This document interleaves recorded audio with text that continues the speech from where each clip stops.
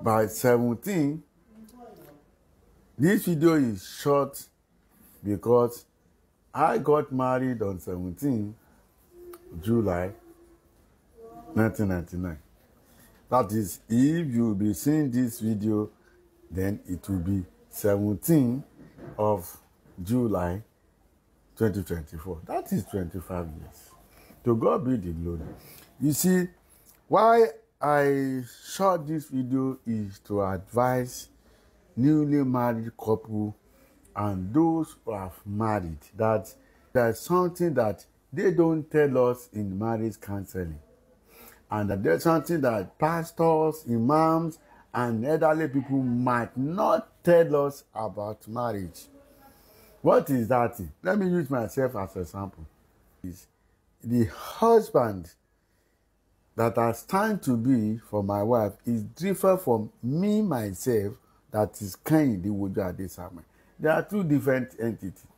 But the problem we have is when we get married, we start to match the two together, because pastors and imams will tell us that man and woman, because you are joined together, you become one. I want to tell you today that it is not one physically. It is one in the spiritual realm. And anybody who try to make that one to be one in the physical realm and the spiritual realm will find it difficult to cope with the marriage. Let me explain, because some of you now come under this comment section and start saying, you are talking as if you are not a Christian. Let me explain myself. I've been living with my parents for 30 years before I got married. I developed a character. I developed an habit, the way I talk, the way I play, the way I do things for 30 years before a woman came to come and live with me. And that character, that habit, the way I talk, the way I do things, the way I reason, the way I relate with people, somebody will now come one day and want to change it because it's a woman. No. Let me explain further. What I mean is, myself as Woju Adesame is different from me being husband. Is not the same thing. That is why we have problem in marriages. When we got married, somebody will now start practicing things that we covered from Oyinbo people. We start eating together. Wife will not eat when the husband do not enter the house, and wife will think if he goes out, he must call the husband 5-6 times in a day. Husband will try doing that thing 5 times in a day, and we try giving ourselves the names, pet names, baby, Jesus Christ, sweetie, sugar. That is what we covered from Oyinbo people. It is not our tradition.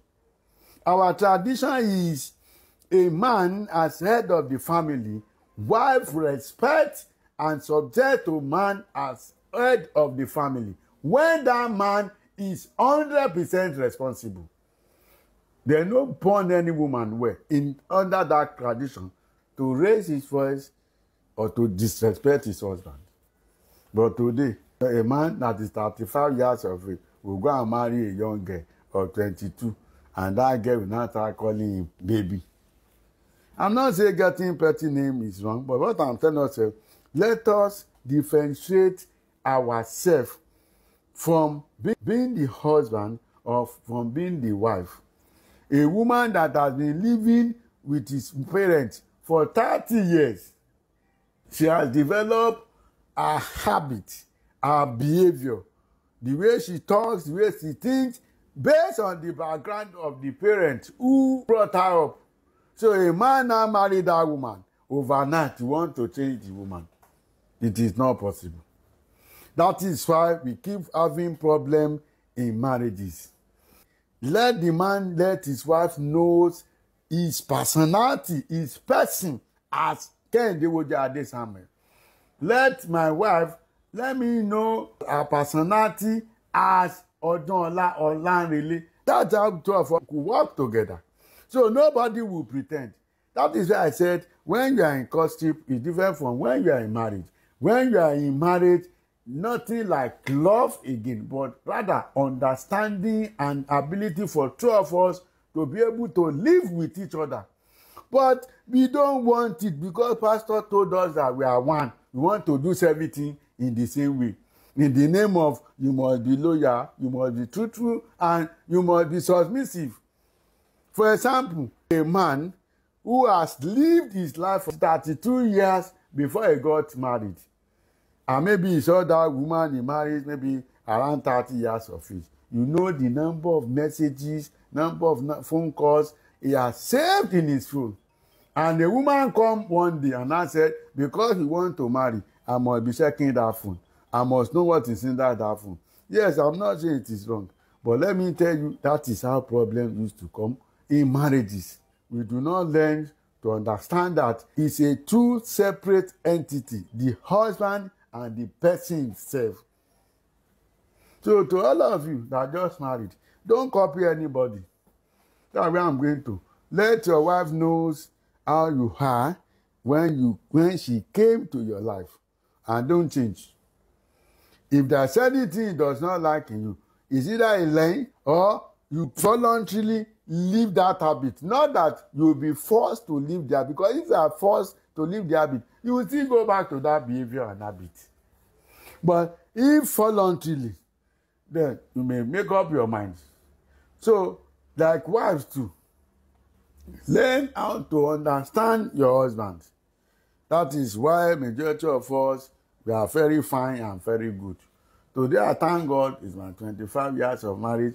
I do not allow the real me to overshadow the husband that I am to my wife. My wife knows the way I behave, the way I think, the way I do things. When I'm married, I still do the same thing. If I'm in any occasion, I will crack jokes, I will play. Not that when my wife is there, I'll now be doing like a gentleman. No, that is why we have problem. He knows. He knows the way his husband reasons. He knows the way I talk. He knows the way I will react in any situation, because I've never pretended I allow her to understand the man he married. God will help us. To all families that is struggling to make up their home, God will give you peace.